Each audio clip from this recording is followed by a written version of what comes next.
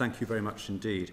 And could I therefore kick off, please, and thank you for finally releasing the list of ministerial responsibilities after much prompting from this committee and others.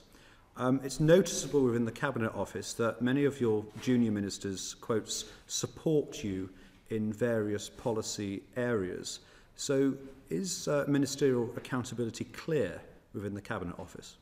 Yes. And in their support, could you describe the nature of it? Yes. Obviously, it depends on the different areas which I discharge.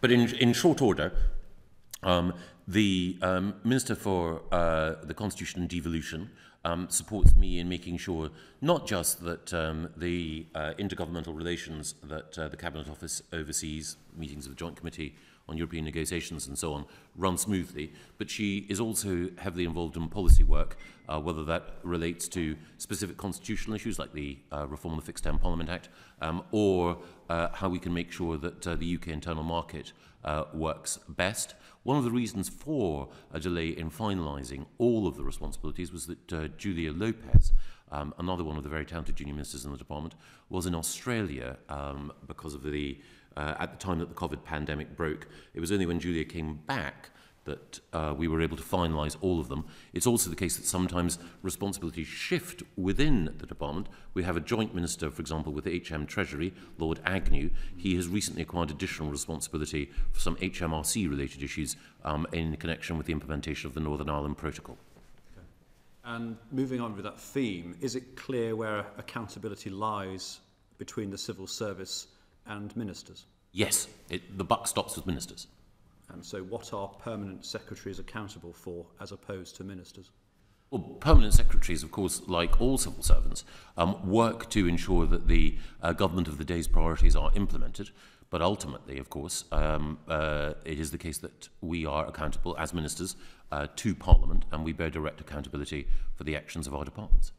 And so where does responsibility lie when policy goes wrong, with the minister or with the civil servant? Sometimes it can be many ministers where the responsibility lies. The judgment as to when policy goes wrong, of course, is rarely a definitive one which gets 100% consensus. No, but broadly speaking, it tends to be reasonably obvious, though, doesn't it? Yeah. And so how can we tell whether the civil service or the government that's responsible for that broad consensus of things not going quite to plan? Well, I think that there's generally a wealth of evidence, and select committees are often expert at both unearthing and analysing it, to draw conclusions about why things have gone wrong in particular areas. And of course, that judgment is one which is never a science, but relies, of course, on the assessment of evidence and then the exercise of judgment. And so you appreciate the difference between responsibility and accountability? Yes. I mean, again, ministers are accountable to Parliament, and they're responsible for what goes on in their departments, and they take responsibility for that. No minister, given the way in which modern government works, will be aware of every submission circulating within that department, every decision that might be made, every administrative process that might go on. For example, my colleague, who's the Secretary of State at the Department of Work and Pensions, is responsible for one of the largest civil service workforces, providing one of the most important services. But if a single universal credit mistake is made, that is deeply regrettable for the individual involved. But I don't think anyone would say that that was, well, ultimately the person who's accountable for it and who'd want to investigate why, if it were part of a broader systemic failure, that systemic failure had been allowed to continue, would be the Secretary of State. No one, I think, would say that that individual bug in the system was her or his fault. No, but that's a very specific example. What about broad policy? I mean, take purely at random a department that, such as the Department of Education, that presumably knew that examinations weren't taking place and that therefore there might be some issue with an important aspect of its work. And then very senior officials, whether in the department or indeed an agency, determined that they should fall on their swords, Is it not peculiar that a minister might not do the same? Well, I've been Secretary of State for Education in the past, and I appreciate how complex many of these questions are. I know that the Education Select Committee has taken evidence, I think, from Ofcol and others about this question. I would say that the challenges that were faced by governments across the United Kingdom as a result of the COVID pandemic were unprecedented.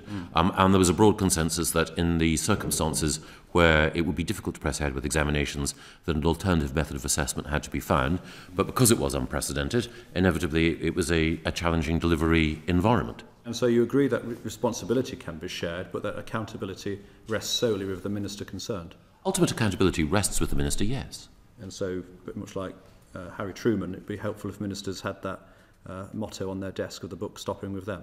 I think most ministers are conscious. I remember Jack Straw saying that when he was Home Secretary, he was very conscious of the fact that at any given moment there were things happening in his department which could lead to unfortunate political consequences for him. It's part of political life. But my other view also is that wherever possible, and it's a point that I made in the context of the civil service, we should ensure that experience, authority, deep subject expertise is prized, and so we would want to keep people, particularly people who are passionate about delivering in a particular area, in post or in that area or in that region for as long as possible. And so in order to clarify where that heavy responsibility lies, should the civil service be more willing to ask for formal ministerial directions, or do you think it's more likely that they will in light of recent events? I don't think it's more likely, but I think sometimes it's appropriate, and I've issued them myself in the past. Thank you. Karen Smith, please. Thank you, Chair. Mr Gove, we corresponded as a committee with you over the summer about the internal market bill. And we now have what I think we can all agree is an extraordinarily quick parliamentary timetable to pursue the bill. We are also expecting the government's Constitution, Democracy and Rights Commission to report. So can you talk us through the government's view about how the speed of this bill, in light of other constitutional bills we're expecting, really respects the various parts of the United Kingdom and will enhance our democracy and rights for people across the United Kingdom? Yes, I think the important thing to stress about the UK internal market bill is that it's primarily an economic measure. And that's why it's the business department that is leading on it. And the UK internal market bill is there to ensure that as we leave the European Union, for the last 40 years, many of the rules that have governed the circulation of goods within the UK have been EU single market goods, EU single market rules, forgive me, that we have a robust legal framework to underpin that. You mentioned the Constitution Commission. It is the case that inevitably there are constitutional matters which we'll need to address in this Parliament, including the repeal of the Fixed Term Parliaments Act, and so on. But in the meantime, one of the reasons for making sure that we can proceed with the UK internal market bill is that businesses have told us that they would prefer to have certainty at the end of the transition period on how the UK internal market will operate. Thank you. David Jones, please. David Mundell. Can I just, Mr Gove, as you're with us, ask you something specific on the internal markets bill? Because one of the dangers of proceeding at pace is that misinformation abounds. And one piece of misinformation I'm concerned about is the suggestion that the internal markets bill could impact on the Barnett formula. And I wonder if you're in a position just to categorically rule that out. Yes, I can. There's nothing in the UK internal market that will or is intended to in any way bear on or have an impact on the Barnett formula. The Barnett formula is a tried and trusted way of making sure that the unique needs of Scotland, Wales and Northern Ireland within our United Kingdom are protected when it comes to the allocation of expenditure. Of course, there is some expenditure out with the Barnett formula. For example, it is the case, we touched on DWP earlier, that DWP administer universal credit across the whole country, but the Barnett formula is not imperilled in any way by this bill. Obviously, in the Chamber next week, there will be an opportunity to debate the impact of the bill on the devolution settlements. But can you set out for us what the government's vision, overall vision, for devolution within the United Kingdom is, or indeed is there one within government?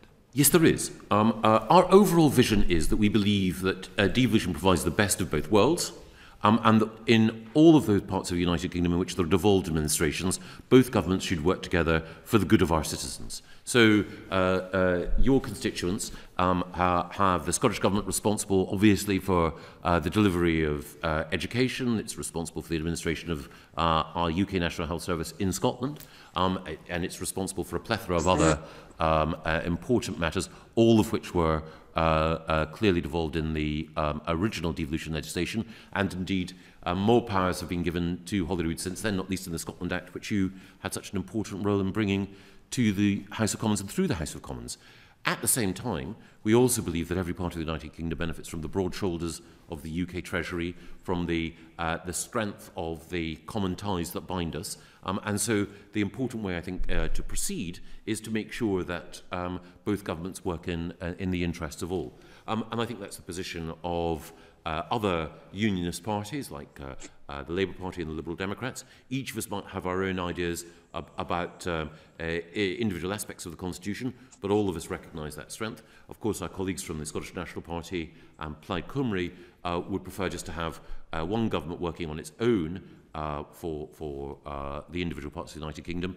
I don't believe that's right, but of course I respect the argument. In terms of the relationship of the UK government with the devolved administrations and parliaments, a report was commissioned from Lord Dunlop into how that relationship could be improved and that the UK government could act more effectively in relation to its responsibilities and relationships. And when the Minister for the Constitution, for whom I have a lot of respect, was before this committee, I mean, her answers in our simple questions whether that report was going to be published were frankly unsatisfactory. And I wonder perhaps if you could clarify whether the Dunlop report will be published. Yes, it will. It's an excellent report. It makes a series of practical recommendations. Many of those recommendations are in the process of being implemented. The approach that I wanted to take, and any deficiency in answering the questions will have been as a result of what I was doing rather than anything that the Minister the was buck doing. Was stopping with you. The buck was stopping with me. Yeah. And my approach was that I wanted to make sure that when we publish the Dunlop report, we can say not this is a plan of action which we're punting into the future, but these are a series of recommendations, and you can see that we have responded to all of them. Some of the recommendations in the report we're implementing in a slightly different way from the way in which Lord Dunlop argued for, but overall it is an excellent report. So, I want to thank him for it, and we will publish it. So when? Later this year. Later this year. No greater specificity than that? No. Again, one of the things that I want to do is to make sure, without prejudice to the views of the devolved administrations, that we can conclude a review of intergovernmental relations. I'm very keen that we should do that. The Minister for Constitution and Devolution is working on that. When that cake is baked, if it is, then the report can be published. That depends on progress with the devolved administrations, and to be fair to all the devolved administrations, they've been very, very keen to make progress on it, though there are still one or two bits of contention. Thank you. Sorry, Chairman, just to clarify. Sure. You'll publish the report in full and say say what you have done in respect to exactly. What we want to do is to publish the report, to thank Lord Dunlop, and to explain what we've done in order to implement it, and where we disagree about aspects of implementation, to explain, not because we think his reasoning is wrong, but just because some circumstances have moved on. Okay, Ronnie Caron, please. Thank you very much, Chair. Just to tidy something that you said earlier on, Mr. Gove, you said that the devolved powers were defined in the Scotland Act. The devolved powers are not defined in the Scotland Act. The reserved powers are defined, and if it's not reserved, then it is devolved by default. So coming to the UK Internal Market Bill, this bill, and you also said it does not affect Barnett, but this bill allows the UK government to impose their projects on the people of Scotland, and therefore that could affect funding set aside for schools and hospitals. So the funding can be affected, determined by how you use this bill. This bill is so open in many things that it can do, that it can undermine food standards in Scotland, agriculture in Scotland, and building projects in Scotland. Also undermines the laws in Scotland. I cannot see how you can possibly justify this as being a good thing for a healthy, devolved Parliament. A number of very important points you raised, Ronnie. The first thing is the UK government imposing things on Scotland. Well, it depends on how you use that verb. I mean, the UK government, you can argue, has imposed the furlough scheme in Scotland, has imposed Eat Out to Help Out in Scotland, has imposed the Barnett formula on Scotland. It is the case that the broad shoulders of the UK government and the Treasury have meant that public spending in Scotland, both through the Barnett formula and through these other measures, has been higher than in other parts of the United Kingdom. Quite right too. I would always defend it, and I sometimes have to defend it to colleagues from other parts of the United Kingdom. So it's not a matter of imposition, it's a matter of sharing and working together and respecting the devolution settlement. And the whole point about the devolution settlement is that there is a role for both governments working together. And that's what that bill brings even more firmly into focus. You made a point about apparent dangers on food standards, agriculture, and so on. Not at all. Stuff and nonsense. I mean, the case is that when you think about agriculture in Scotland, which is a critically important part of Scotland's economy, the administration of agriculture in Scotland, the disbursement of support to farmers, environmental regulations, these are all devolved matters and a good thing too. And in fact, it is the case that as a result of our departure from the European Union, the Scottish Government has additional powers to control what happens in agriculture, which it didn't have before. You talk about mutual recognition of standards. So if it's mutual recognition, that can be imposed on the UK government. No, I think that's a misunderstanding on your part. Let me complete the point. It is the case that your colleague and my friend Fergus Ewing has brought forward legislation in the Scottish Parliament to simplify the Common Agricultural Policy and to alter it in circumstances which are uniquely in Scotland's interests. He would not have been able to bring forward the legislation in the way that he has if Scotland were still in the EU. Now, my understanding of the Scottish Government's position is that it would like Scotland to leave the United Kingdom and to re-enter the EU. If it were the case that Scotland did that, then the additional freedoms that the Scottish Parliament and the Scottish Government will enjoy after December the 31st would no longer exist. It would be an odd thing. It would be an odd thing. Let me finish, Ronnie, and then I'm sure you can come back. It would be an odd thing, as again the former Scottish Government Minister Alec Neil has pointed out, and indeed the former Deputy Leader of the SNP Jim Sillars has pointed out, for a movement which wants greater independence to separate from the United Kingdom and then to make itself within the EU more dependent on a body over which it exercised less influence and in the process to relinquish powers. That's not what we're talking about here today. You've got a completely different channel here. That's not what we're talking about here.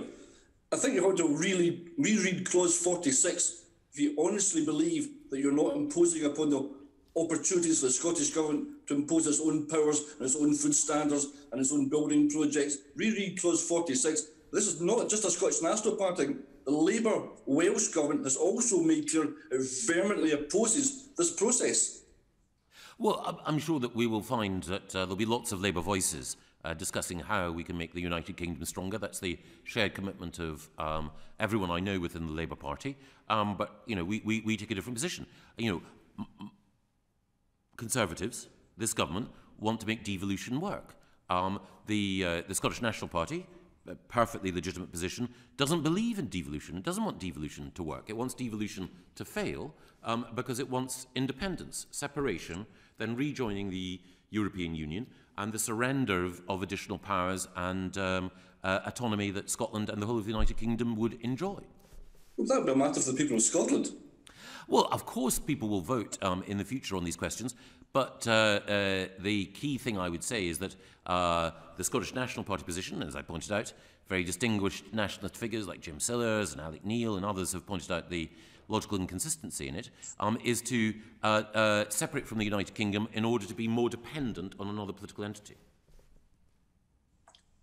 Thank you, Ronnie. Just in terms of housekeeping, obviously down the line it's difficult and speaking over one another is never edifying, so if you could bear that in mind. I'll try and keep my answers shorter. Very kind.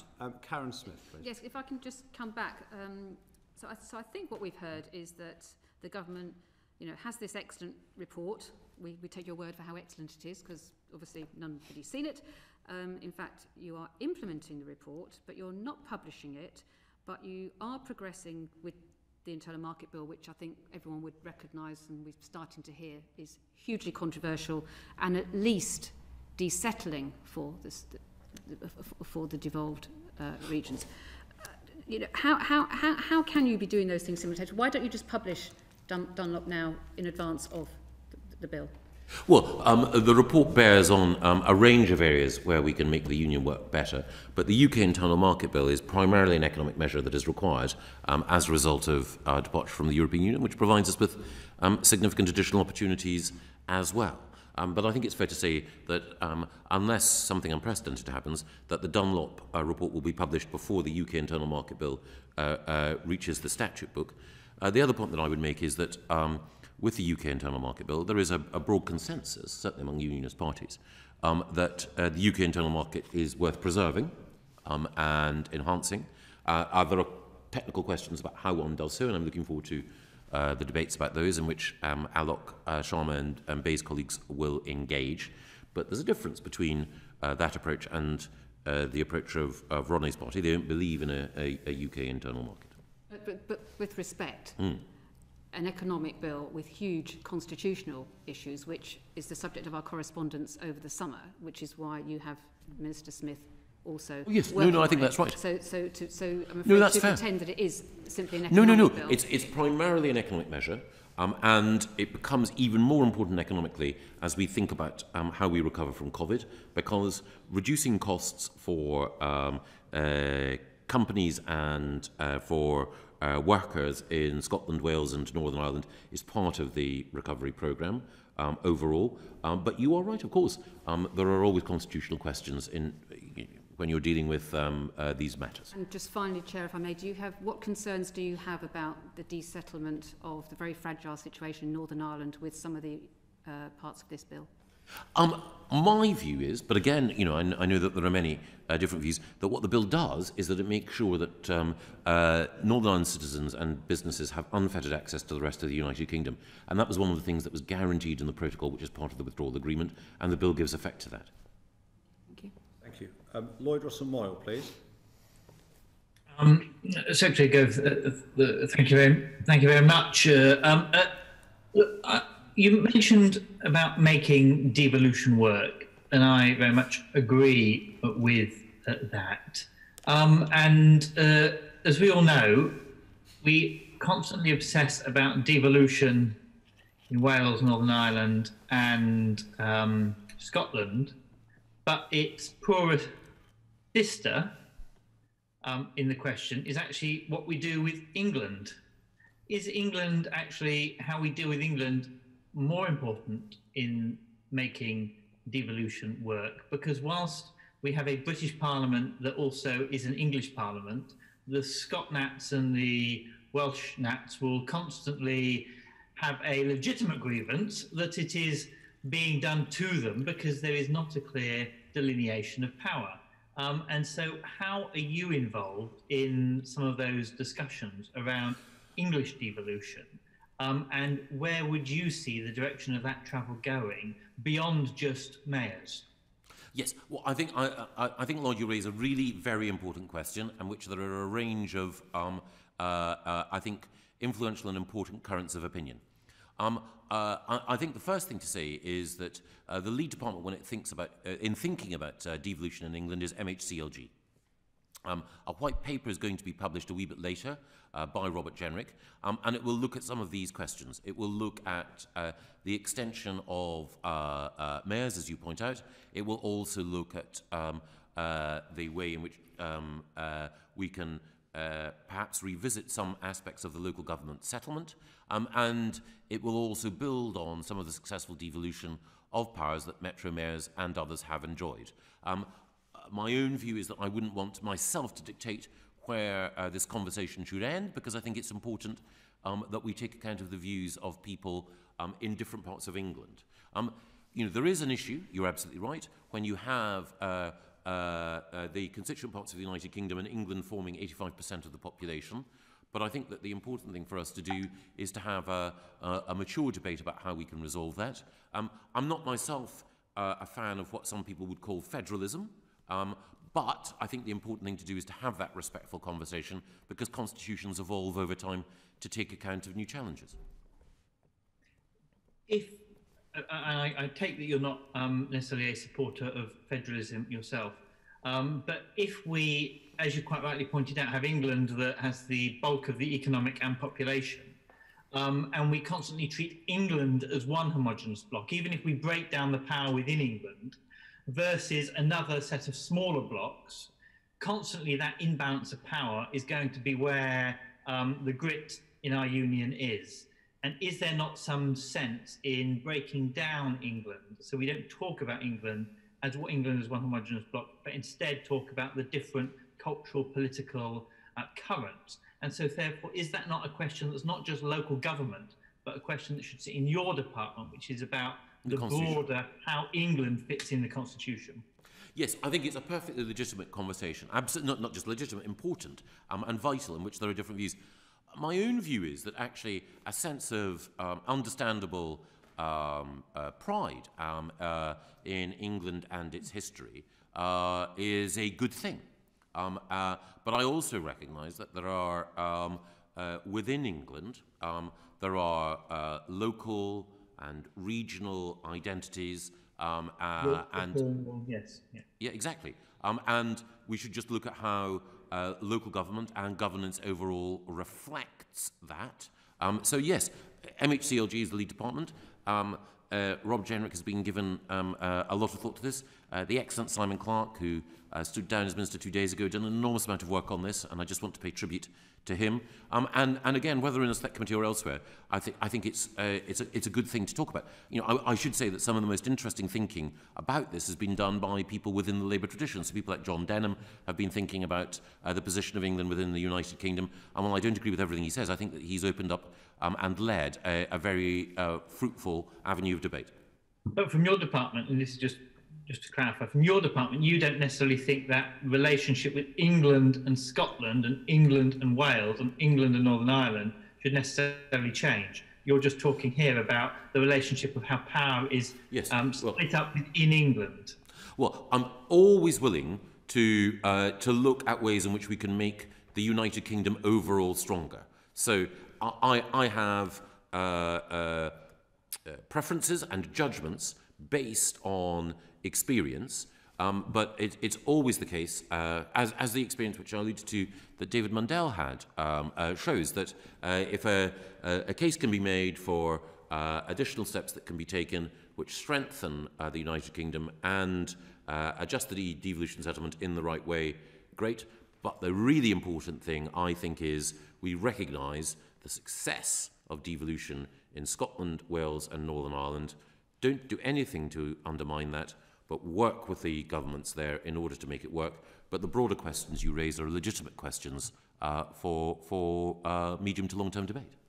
And then finally, I just put this out there. Is there any discussions with your colleagues at the Foreign and Commonwealth Office about how our overseas territories fit into that constitutional arrangement going forward? I mean, Gibraltar clearly is now out of the European Union, will need to be part of a new constitutional settlement in terms of the market as well for them. So is your department leading on that, or is that again just something that is hived off to the Foreign Office and not part of that bigger constitutional settlement question? It is part of a broader question. Narrowly, and I know you asked about the overseas territories, but the Crown dependencies are the responsibility of the Ministry of Justice, but I take a very close interest in the Crown dependencies and our relationship with them and our wider relationship with the world.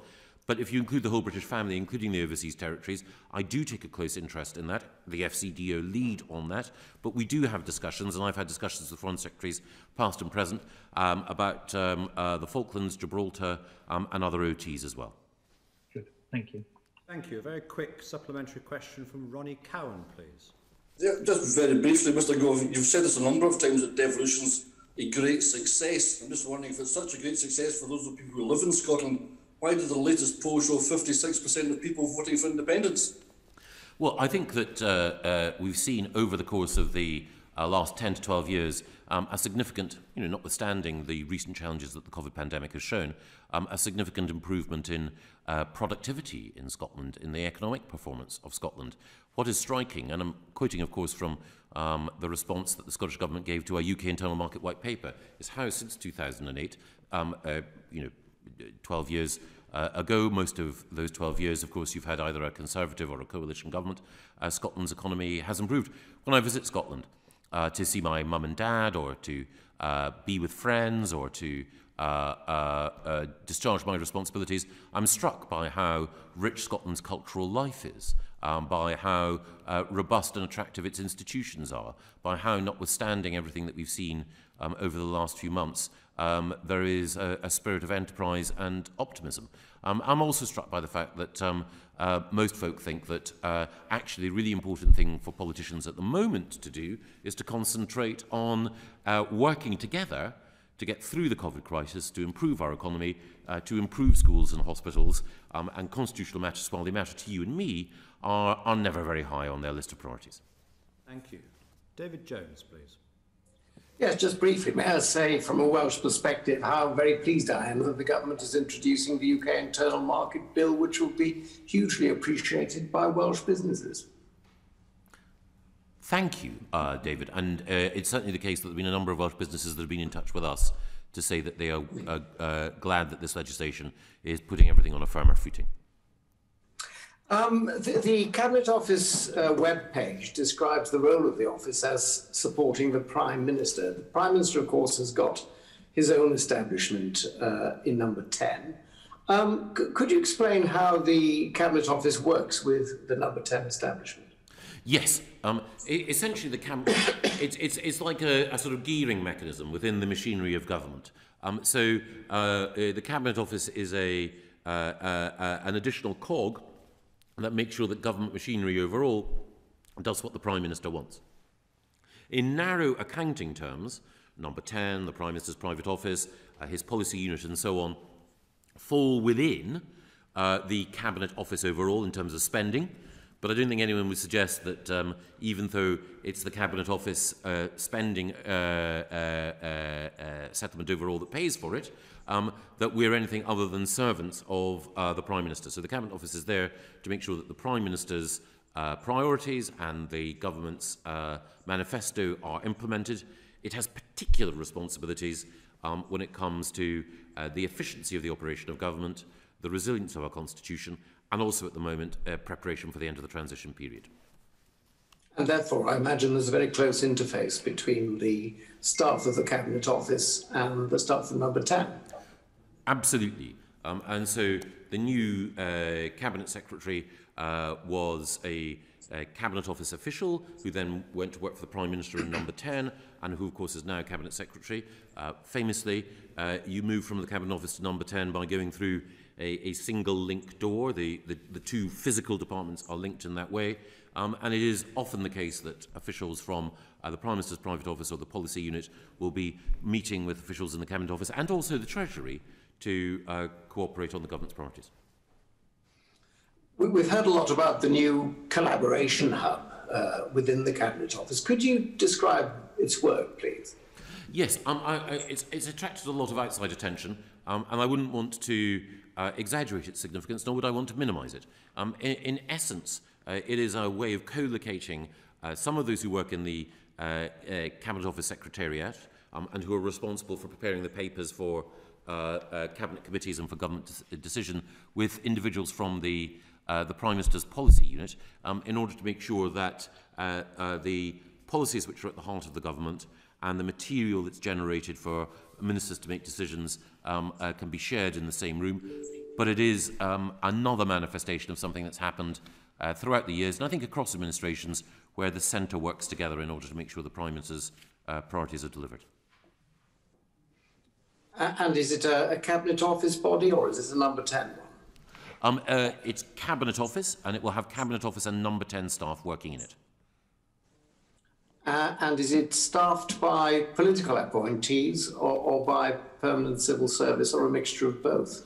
A mixture, because the Prime Minister's policy unit has traditionally had a mixture of secondees from elsewhere in the civil service and people from outside who are appointed, some of whom will have a political background, some of whom don't.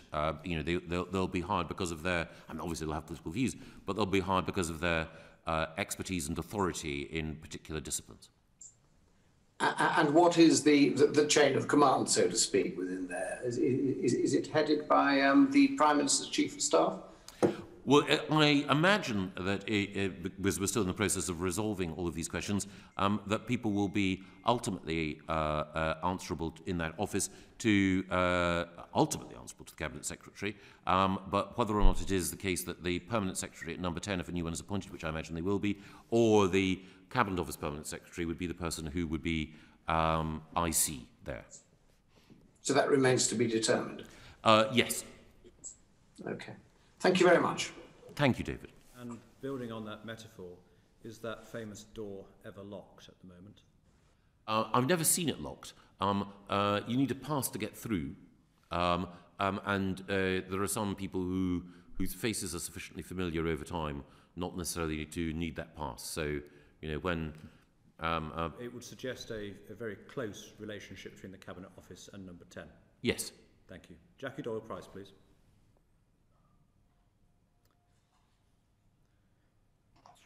Sorry. I'd like to ask a couple of questions about communications and how the government is going to be running that going forward. I mean, why do you think that greater centralisation of government communications in the Cabinet Office is necessary? Well, one of the things that Francis Maude, as Cabinet Office Minister, did when he was my predecessor, is to bring together certain cross-government functions. So whether it's the management of the government's property estate, or the management of the government's digital service, or the provision of legal advice across government, rather than each department going its own way, there were economies of scale, and there was a greater level of coordination if all of them came together. So GCS, the Government Communications Service, preceded this Prime Minister or my own arrival in office. Communications overall changes and evolves over time. You need to make sure that you keep pace with modern platforms and modern media. But what is being contemplated is simply the next refinement of a process that had already been in place in the past. Okay, so how does that work then in terms of messaging? Because obviously the government will have its overall narrative. I mean, if we take, for example, the coronavirus response, clearly that's a cross-government issue. And there is obviously good reasons to centralise communications, not least to get consistency of message when you've got many departments involved. But equally, there will be other areas of policy which are much more niche, where the audience is perhaps not the general public, but perhaps individual professions, for example. Totally. So how do we get the balance right? How do you see that playing out in future in terms of what would be managed centrally and what individual departments would do, particularly in terms of setting that message? Well, I think that's a very important point. And I think that we can describe potential situations, but we won't know everyone in advance. But as a general rule, I think you're right. If you've got something like a pandemic, well, DHSC will be in the lead. Other government departments will have to coordinate their message as appropriate with it. But also, to take DHSC as an example, it will have a relationship with specialist titles, and it will have a relationship with its own staff, and indeed the employees in the NHS, which will require communications professionals whose job is very much to make sure that those specific specialist channels are properly communicated through. So again, it's not quite you know it when you see it, but I think it's a process of, like in any organisation, working out what is it that we should do effectively centrally, what is it that we should leave devolved, how do we ensure that there's an appropriate process of reviewing when that balance may need to change. So I guess what's sitting a general area of concern that people have expressed is that there is a risk that messages could become overtly politicised through centralisation. But from what you've just said, the centralisation appears to be more about operational nuts and bolts rather than messaging. Yes. Is that correct? Absolutely. I think it's important that the government of the day is clear about its priorities, clear about why it's choosing to deliver them, candid and takes people into its confidence about some of the challenges, but also some of the achievements. But there's a distinction that's drawn between the civil service implementing the government's policies of the day and explicitly political activity, and that distinction absolutely needs to be maintained. Thank you. Thank you. Thank you. Tom, please. Thank you, Chair. You said in your recent Ditchley lecture that you suggested that the civil service should be subject to significant reform. So far, we've seen permanent secretaries replaced. Can we expect to see a programme setting out for an agenda for civil service reform at any point? Yes, I hope so. Our intention is that, and one thing, I know that it would seem unfair to pick you up on this one verb. When you talked about imposition, the one thing I would say, and different people draw their own conclusion, is that civil service reform and change is something that we'll be doing with the civil service, not to the civil service, and that is why I'm working with colleagues in the Cabinet Office to draw up an outline paper which will put flesh on the thin bones of what I said at Ditchley, and of course what the Permanent Secretary Alex Chisholm has said at Civil Service Live and elsewhere. But the short answer is yes. The Prime Minister's Chief Advisor has suggested that civil service should be subject to hard rain. So if you're working with them, they're not going to be subject to hard rain. No, those words were attributed to the Prime Minister's Chief Advisor at a particular meeting. I wasn't in the meeting. I have colleagues who were. They don't recall him, and there were three of them. They don't recall him having said that. So, my understanding of the reporting is that this was one rare occasion where there was a mishearing, but that's what I was told. I've never heard him use that phrase. And in terms of the makeup of the civil service, in the lecture, I think you said you wanted the civil service to be less southern, less middle class, less anywhere, more somewhere. Yes. How do we achieve that without does that require greater political intervention in the recruitment and management of the civil service? How do we achieve that aim?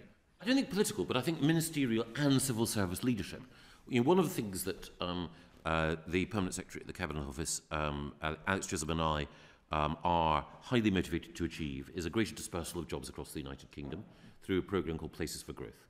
One of the things that the coronavirus pandemic has reinforced is that we don't need to have every civil servant based, not that they are, but you know what I mean, in Whitehall. And so I think that greater dispersal of roles is a good thing in terms of broadening the talent pool, and also a good thing in terms of helping to support economic growth and recovery across the United Kingdom. And I think there's a broader question we always need to look at.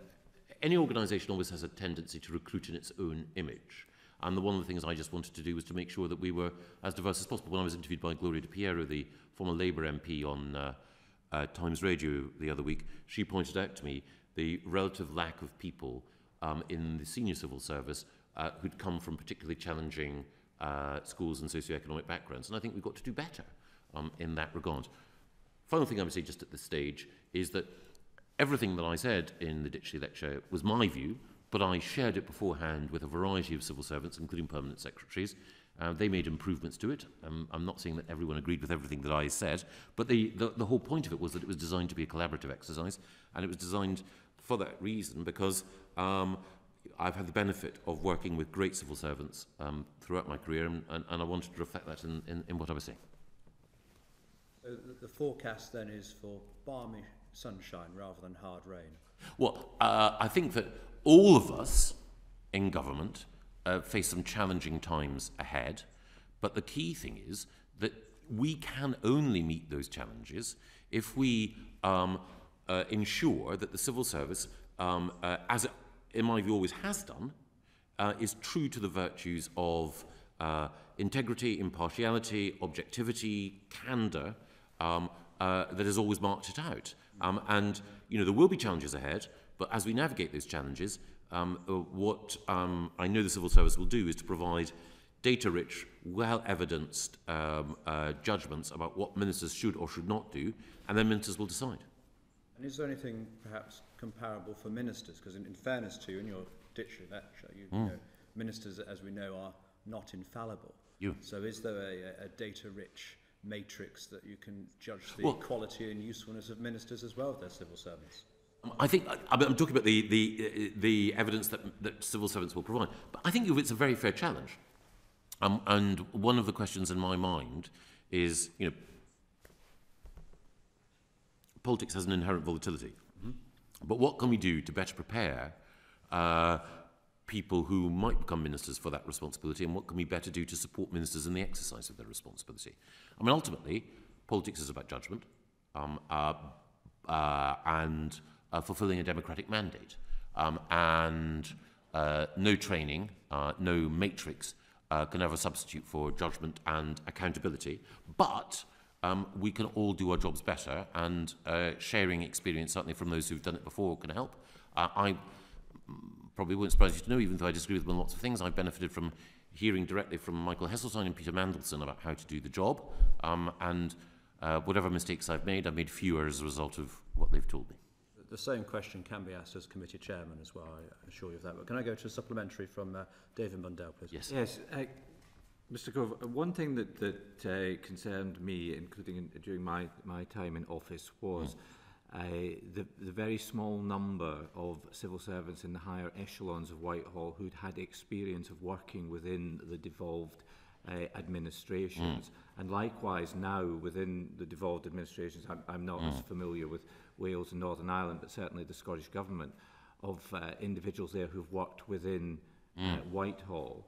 And is there any mechanisms or ideas in play to try and improve that exchange of individuals? Because as this committee's been told, you know, we still operate a one civil service approach. You're right. It happens. It doesn't happen often enough. There are people whom I work with at DEFRA who went on to work with the Welsh Government and very, very good civil servants. I would ideally like to see more of it happen, and that's one of the things that both I and Alex Chisholm are keen to promote. Thank you. David Jones, please. Yes, at Ditchery, you also said that the civil service should better reflect the 52% yes. Who voted to leave the European Union. Does that tend to confirm the suspicion that there has been abroad among certain people who did vote to leave the European Union, that the civil service, or at least the senior echelons, are staffed by people who would rather we were remaining? No, it's a very good question, and let me give and let me try to answer it as fully as possible, as briefly as possible. The first thing is that I think that many of us who live and work and operate in SW1, this has changed over time as a result of the general election, but still,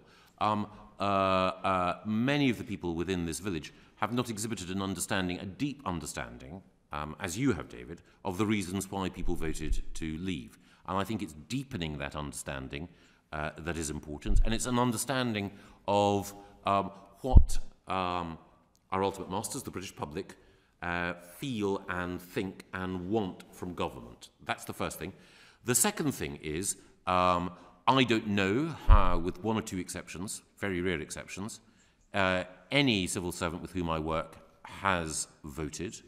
But what I do know is that every civil servant with whom I've worked, particularly on Brexit, and I've been involved both at DEFRA and in the Cabinet Office on implementation of policies for the end of the transition period, everyone with whom I've worked has worked very energetically to advance the government's agenda. So it may well be that there were some civil servants who voted to remain and regretted the judgment, but I couldn't tell you who they were. What I can tell you is everyone with whom I've worked has done everything they can to advance the agenda of the elected government of the day as put forward by ministers. So could you describe precisely what you think is lacking there that needs to reflect that 52%? I think there is a broader question, and it's less about any department, any group of individuals. It's just a broader question as well. You sometimes find that people ascribe to those who voted to leave a set of motives, which in my view doesn't do justice to the range of factors that lay behind that.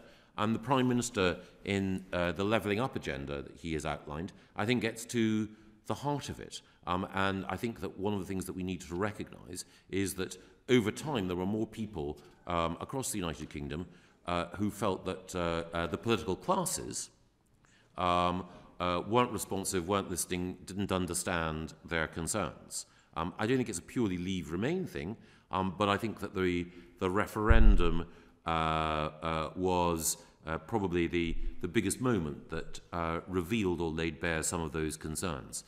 And again, one of the things I would stress is that, and it follows on partly from what Lloyd said earlier, North Wales is a part of the UK which perhaps insufficient people who live and work in London know, understand, and have had the chance both to visit and to work in. You will appreciate that there are political currents, economic feelings, and so on that your constituents have that are sometimes poorly reflected, say, in what the BBC might broadcast at certain moments. So I'm trying not to be critical of anyone. What I'm trying to do is to say we need to promote that understanding. I'm sure you know and could list some of the ways in which occasionally, even with the best will in the world, well-intentioned and generous-hearted people sometimes subscribe to a caricature of some of our other citizens, and I think it's trying to move beyond that, which is important. So this does not imply the end to the Northcote-Trevelyan principle of political impartiality? Absolutely not. I think there is a key distinction to be drawn. Civil servants must be impartial and objective. That doesn't mean they're neutral, because civil servants, as I mentioned, are there to implement the policies of the government of the day. I think, partly in response to Tom's question, we can always look about broadening the talent pool. But I think the other thing is that it's no diminution of objectivity to seek to extend people's sympathy and understanding of all the citizens in this country. And then the one other thing about Northcote-Trevelyan is you also do need political appointees in government, and you draw an appropriate distinction. I think special advisors play an absolutely critical role, and the reason why you need special advisors is that they should be doing things and providing certain advice which you would not want a civil servant to do. There have, of course, been efforts previously for many years to promote diversity in the civil service in terms of ethnicity, gender, disability, and so on. Does your speech, should we read from it that, in fact, that has been a failure, or it hasn't gone far enough, or it's been wrongly targeted, or what? It's absolutely critical, but there is more to do.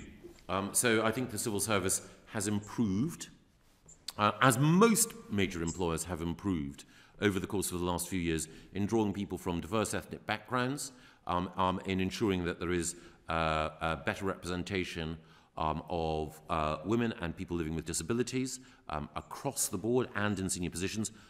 But there is more to do. That is absolutely vital. There's something else as well, which is I'd like to promote intellectual diversity. So people who see things from different points of view. And again, I'm not talking about left-right. I'm just talking about people who can look at problems in different ways. And that's a really valuable part of any organisation.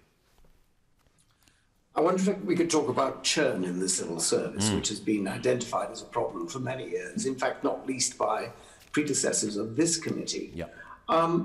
How do you propose to tackle churn, and why do you think that it's remained a problem despite having been identified as one for so long? I think it's partly the way in which the career structure of the civil service is oriented. There are tools in the toolbox for permanent secretaries and others to encourage people to stay in particular post. Something called the Pivotal Roles Allowance enables greater reward to be given and other appropriate bonuses.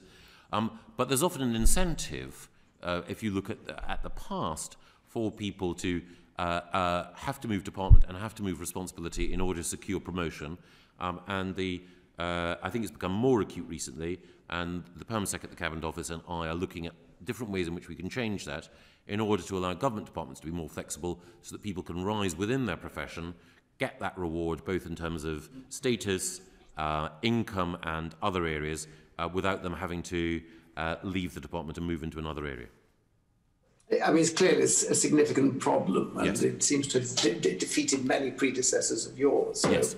How hopeful are you that you'll be able to resolve the issue? Hopeful, but there will always be some failures along the way. So I'm sure, not failures, imperfections. So I hope we can improve the situation, but I don't think that, I think there'll still be some moments when ministers or permanent secretaries will regret the fact that someone whom they very much want to hold on to will be lost to them, but hopefully the situation will be better. How concerned are you about the current level of churn among permanent secretaries in various departments? Well, I've enjoyed working with some of those who've left the government over the course of the last 12 months, and I want to take this opportunity to pay tribute to those people with whom I work particularly closely. Richard Heaton, as Permanent Secretary of MHA, I really enjoyed working with. Claire Moriarty, I worked with at DEFRA.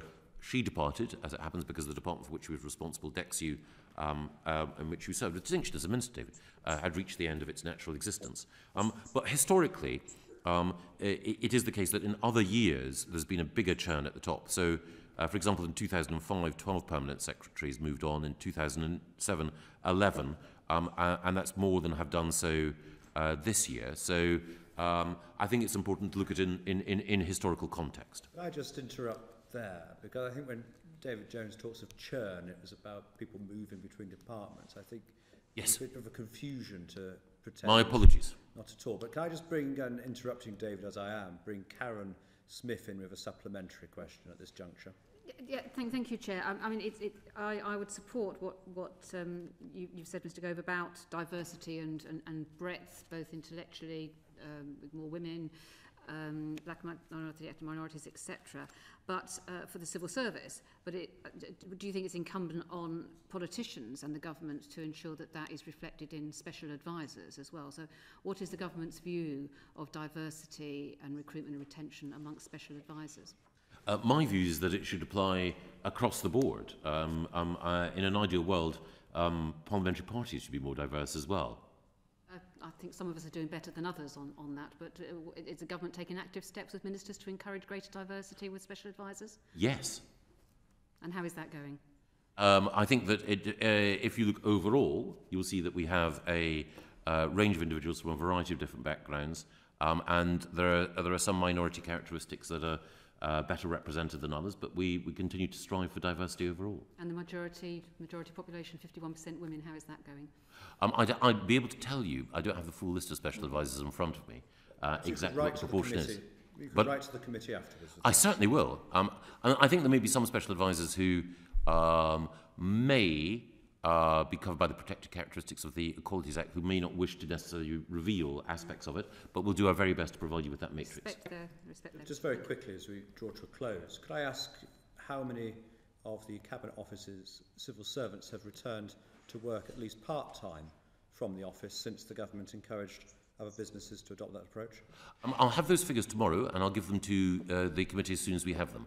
It varies depending on site by site, but I will give you those figures. Could I just ask what the government has learnt from the pandemic and home working, and how that might affect an estate strategy going forward? A lot. And one of the things that my colleague Lord Agnew is seeking to do is to make sure that we reduce our footprint in London overall, and that where home working is appropriate, we facilitate that, but also where we can have responsibilities and indeed potentially whole departments operating outside London, that we do that as well. Okay, well, that was an hour's session. It was a canter through that, and we're looking forward to seeing you again in a few weeks' time, which we can explore those issues in greater depth. Can I just thank the committee members for their attendance this afternoon, and for you, Michael. Order. Thank you very much. Thank you. Thank you.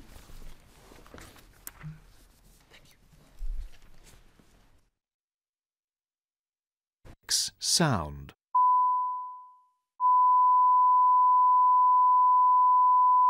Committee Room 6, sound.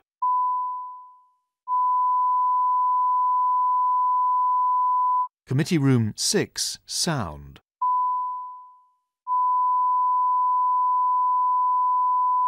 Committee Room 6, sound.